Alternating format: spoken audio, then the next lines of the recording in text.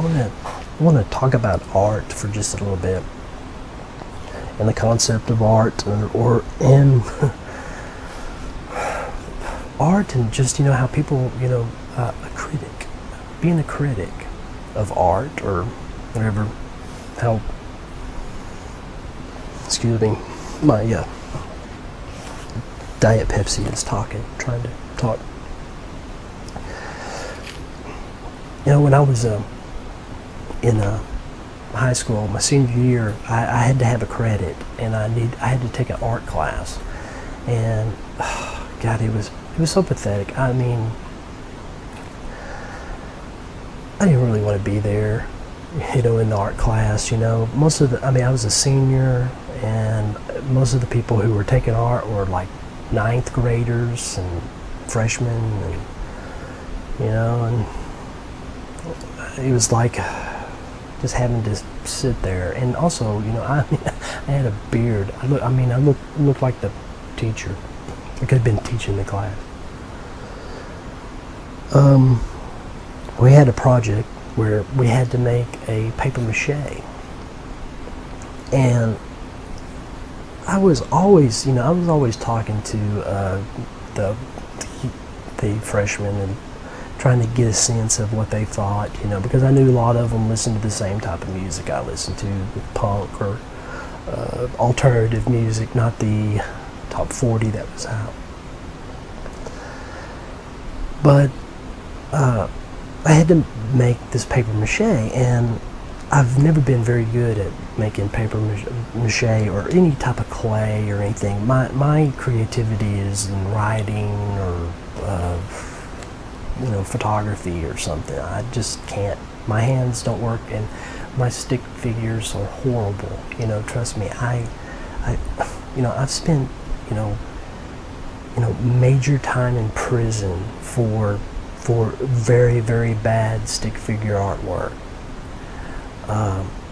You know, they wanted to give me the death penalty for these horrible stick figures, but they were worried that people would come with protest signs with even more horrible stick figures protesting my execution. So I got out of that, thankfully. But I decided to make a hat.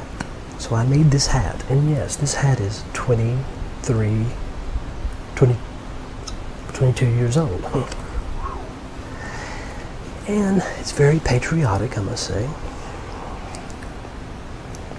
Get the hair out of my mouth. And also, it has the dead Kennedys logo, like she knew who they were. My concept was, they had a song called Stars and Stripes of Corruption. And what I did is I wanted to really get into a debate with this woman about art and what is art and critiquing art, and how can you really, who's the authority of art? Who is to say what is good, what is bad, what is... And what I did was I painted it red, and this part here that looks white, it's not white, it's unfinished. I left it unfinished because I wanted an unfinished look. I said, this is it. And she goes, it's not finished. And I said, I know. That is the look I want. I want an unfinished look. I'm going for an unfinished look. That is the whole concept of it. It's unfinished. And also what's really cool is it could be finished at a later date. And it could be. But then again, a little paradox. Who's to say it's not finished right now? Or is it unfinished? Is it finished or unfinished? So she was a tall lady, and she shrunk to about that high. You know, pupil dilated. She had an aneurysm. 911 was called. She knocked me over the head. How dare you? She wanted me to paint this like, oh, I would go with, would you paint it yellow? You know, and whose piece of art is this? Is it my art? Or is it her art? It really didn't have anything to do about art. What it had to do with, I don't know, I just had a sense that she wanted me to conform. This lady wanted me to conform into her belief of how my piece of art should be. But it's not her piece of art. It's my art. Bitch. Even if it's a piece of shit, it's still mine. It's my piece of shit. I can't wear it anymore. But, man, I've grown. I have grown. But all things relative, you know.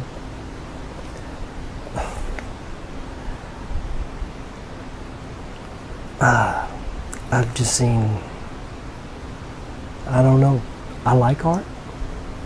I thought one of the funniest things in a movie was Cheech and Chong. I think it was After Hours. They steal a paper mache figure, which is actually an actor in the movie. This woman is disguising him, and she covers him in paper mache, and they're hauling him out into the van because they're the thieves. And Chong goes, or I think it was Cheese says, "This is art, man. This is art." And he goes, "Man, art sure is ugly." And there you have it. Art sure is ugly. It's all up here, I guess. So anyway, and I guess the moral of the story is don't conform. Make shit. Thank you. And good night.